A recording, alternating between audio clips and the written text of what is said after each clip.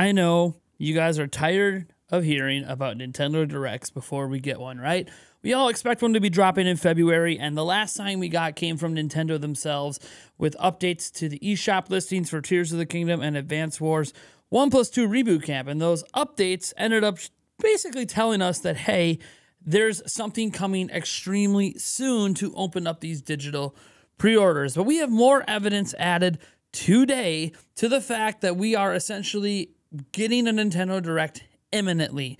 Now, before I get into it, I do want to remind you of this video's sponsor, eWin Racing. When it comes to buying a gaming office chair, don't just trust anyone. Trust eWin Racing, who has a chair just the right size for you. Trust me, one size doesn't fit all. You can relate to this guy right there. That's why eWin Racing offers 5 different size chairs so you can get the exact fit to your height and weight. Don't settle for your local pickup, it's free, or Facebook Marketplace lightly used chairs. Well, thanks to discount code Nintendo Prime, you can take a chair from eWin Racing that's over $200 and get it for just $183. Whoa! Is that still a bit steep for your wallet today? Well, thanks to Klarna and Afterpay, you can split your payment for your chair into 4 payments over 4 months, completely interest-free, no credit check required. That way, you can get your much-needed chair today. So what are you waiting for? Get your chair to complete your gaming setup right now. Just be sure to use code Nintendo Prime at checkout to get your 20% off.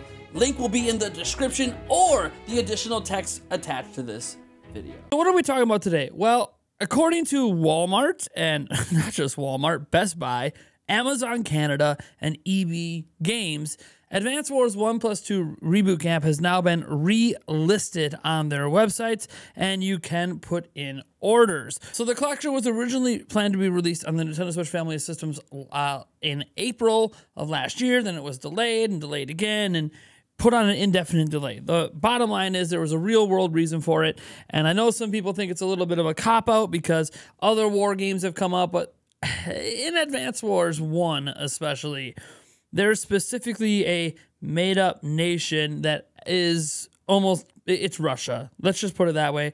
And it's Russia invading another neighboring country. So there was a sort of direct connection there, as loose as we want to say video game connections can be.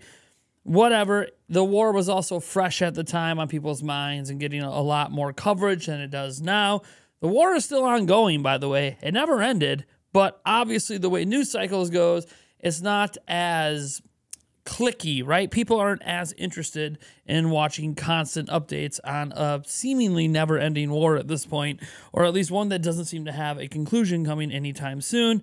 It's really sad that we're in this state where this is happening, but wars are not anything new. There's wars being fought all the time, whether the news covers them or not. So this is just one of those situations that led to Advance Wars 1+2 Reboot Camp hitting this indefinite delay. But now that it's not only got an update on the eShop suggesting, it's not listed yet, but suggesting they will be taking pre-orders soon, and now that retailers are starting to open up their sales for this game, it's very obvious that a Nintendo Direct is literally imminent. It is going to happen any day now. Obviously, with what's happened with these updates to the game, some people are now starting to expect this week, right? We get to February 1st. That could be a Direct. February 2nd. Maybe it will be the following week because Nintendo's going to wait until the first full week, or at least wait until they do their investors meeting on the 7th. Some people have suggested with the investors meeting on the 7th, Nintendo could do a Direct on the 8th or 9th. Obviously, we also have to consider that maybe it'll happen a week before Kirby, you know, the 14th, 15th, or 16th. Those are sort of the dates all being floated out there of when we can expect a Direct. I know, that's crazy. That's like a 3-week window.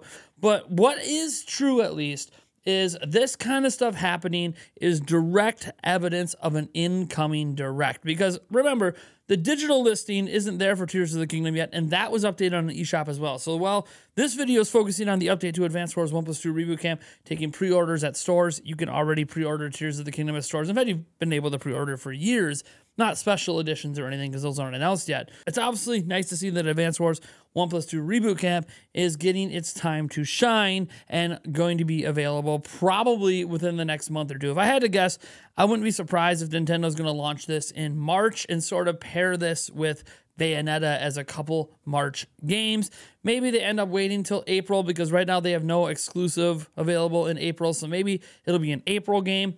Whatever, however Nintendo wants to space it out as we get on our road to Tears of the Kingdom on May 12th. So naturally there's going to be a Direct. It's happening. We know it's happening. It happened literally every February the last 4 years, and they've had one early in the year pretty much the last decade. So what can we expect? What can we want? Well, earlier in a video like this, we talked about the top 10 things we want, the top 10 things we wish, like our wish list of 10 games that we want to see in this Direct. And we all came up with some pretty crazy stuff, right? Stuff that's pretty unrealistic. I think I had 3 different Zelda game announcements in mind.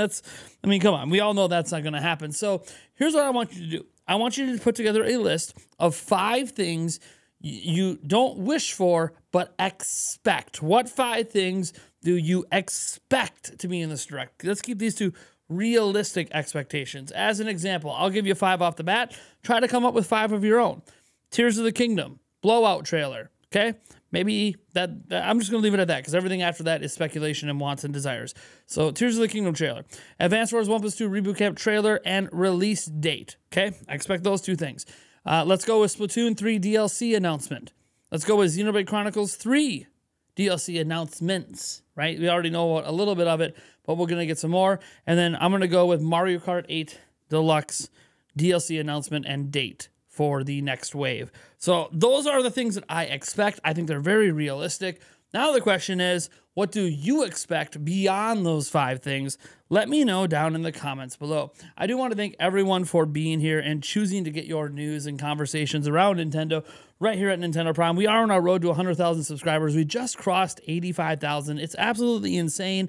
I really appreciate all the support heading into 2023 here as we actually have one of our best viewer months of all time in a January. This is insane. We don't usually do well in Januaries, and here we are starting out with a better month than pretty much any month we had last year.